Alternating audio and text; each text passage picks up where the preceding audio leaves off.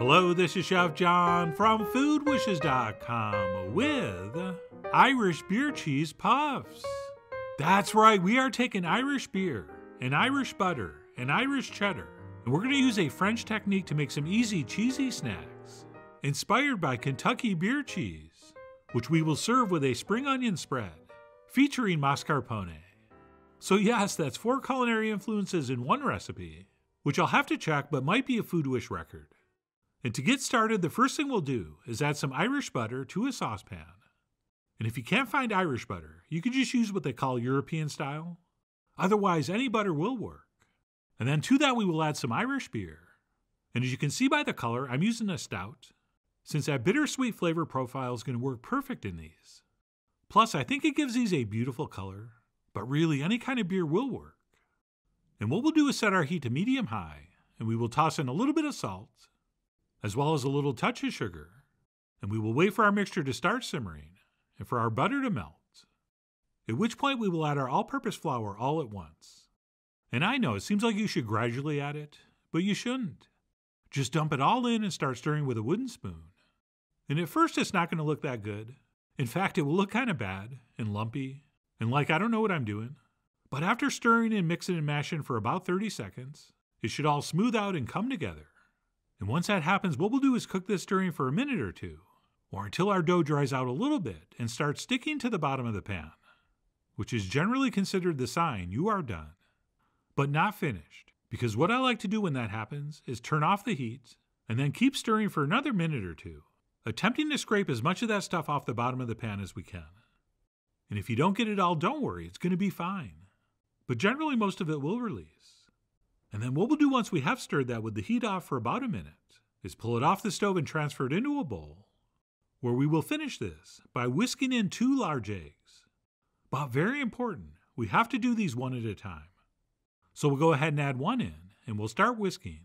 And when we first start, I like to take just a little bit of that hot dough and mix that into this first egg a little bit at a time. And then once that starts to be incorporated, we can get a little more aggressive and whisk this all together. And that's it. Once we have that first egg mixed in, we'll go ahead and add the second one and repeat the same process. And before you know it, a very sticky dough will have formed.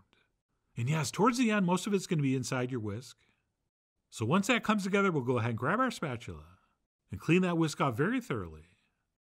And then we'll finish the job by mixing this for a few seconds with the spatula. At which point we're ready to add our Irish cheese, which for me will be a nice sharp cheddar. And by the way, even though we're using Irish ingredients, I am in no way saying this is an authentic Irish recipe. And to prove it, we will also add a couple shakes of cayenne. Then we'll take our spatula and give this a good mix. And by the way, the Irish cheddar pairs perfectly in this, but any kind of melty cheese will work. So feel free to stir in anything you want. I mean, you are after all the Hilary Duffs of your Irish beer cheese puffs. But personally, I do think a nice sharp cheddar is the best choice. And that's it. Once our cheese has been mixed in, we can start transferring portions onto a Silpat lined baking sheet, which I like to do with this sorbet scoop, which holds about 1 rounded tablespoon of dough. And since I've done this so many times, I know this is going to give me exactly 12 portions, which no is not nearly enough for a party, so feel free to double or triple or quadruple this recipe. And yes, you can just use a tablespoon to do this, and your puffs will come out fine, but they might not be quite as nicely shaped. Which really, who cares? We're eating cheese puffs. And then before these go in the oven, we want to top them with another couple teaspoons of grated cheddar. And as we place that on, some of it's going to fall onto the pan, which is totally fine, since what we'll do is use that to stick to the sides, or just simply push against the bottom of our scoop. And depending on our level of commitment, we could make sure every little last particle of cheese is attached to the dough. But if we don't, and some of that browns onto the pan, and we just pick those pieces up and eat them after this bakes, then so be it. Either way works for me. But ideally, most of that cheese is attached to the dough. And that's it. Once those have been cheddared, they are ready to transfer into the center of a 425-degree oven for about 25 minutes, or until they're nicely puffed and beautifully browned, and hopefully look like this.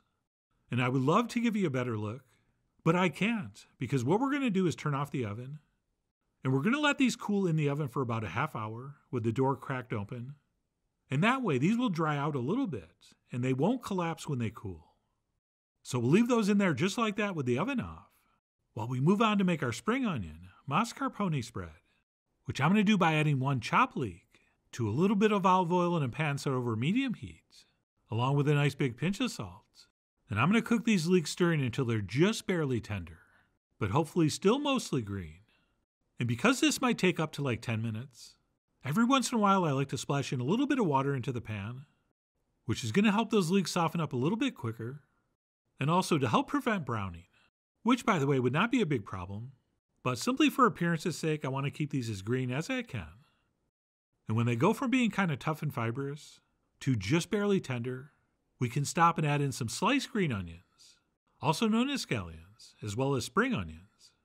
And what we'll do is stir those in, but we're only going to cook those for like a minute, or maybe 2, but we just want to give those a very brief saute so they don't get too soft and retain some of their texture. And that's it. Once what we're calling our spring onions are done, we will transfer those into a bowl where we should probably let them cool for about 5 or 10 minutes before we add the juice of half a lemon, followed by our beautiful, creamy, decadent mascarpone cheese. And that is pretty much it for this incredibly simple, but shockingly delicious spread. So we'll go ahead and give that a good mix, at which point we could be done, but we're not sure, since we still need to taste it and adjust. So that's exactly what I did, and I decided to need a little more salt, plus a pinch of freshly ground black pepper. So I stirred that in before giving it one more taste. And once we're happy with that, we can simply refrigerate it until needed, which is going to be pretty soon, since I'm going to pull my cheese puffs out of the turned off oven, where they've been resting with the door cracked for about a half hour. And you're probably thinking, didn't I see one that had a big crack in it? Well, yes, you did. But I turned that one around away from the camera, which in the business we call artistic license. But anyway, notwithstanding a few cracks and holes, I thought these looked amazing, and I went ahead and served those up next to my spring onion mascarpone. Although before we get to that magically delicious spread, let me just try one plain. And what I really love about these is that they're cheesy, rich, and very flavorful, while at the same time being incredibly light. Okay, as you can see from this shot, they're basically hollow, which besides making them light, makes them very, very fillable, which I'm going to do with this incredible spread. And that, my friends, really was an amazing combination. I mean, we're taking something that's delicious enough to eat by itself and adding one of the best cream cheese spreads you'll ever taste, which, by the way, would have been perfect with just regular cream cheese, but by using Italian cream cheese, which is definitely richer and I think more flavorful, we've taken this combo up to a whole other level. And I know cheese sounds like the last thing you need to put on a cheese puff, until you try this, that is, and then you're like, okay, I understand. And while I usually go with the old tear and spread, sometimes just for a change of pace, I'll go with the old crush and top. But no matter which method I use, the common denominator is that I'm absolutely shameless with the amount of spread I'm putting on, since I just can't get enough of that stuff. So if you only make 12 puffs, you're going to have extra, and you're going to be very, very glad you do. That makes a world-class sandwich spread, as well as a stack of carrot sticks, best friend. But anyway, that's it, what I'm calling Irish beer cheese puffs.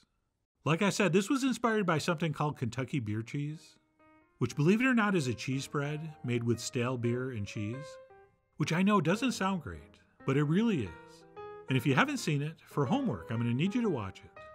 But the point is, beer really does work with cheese, especially in this fun, puffy format, which is why I really do hope you give these a try soon. So please follow the links below for the ingredient amounts, a printable written recipe, and much more info as usual. And as always, enjoy.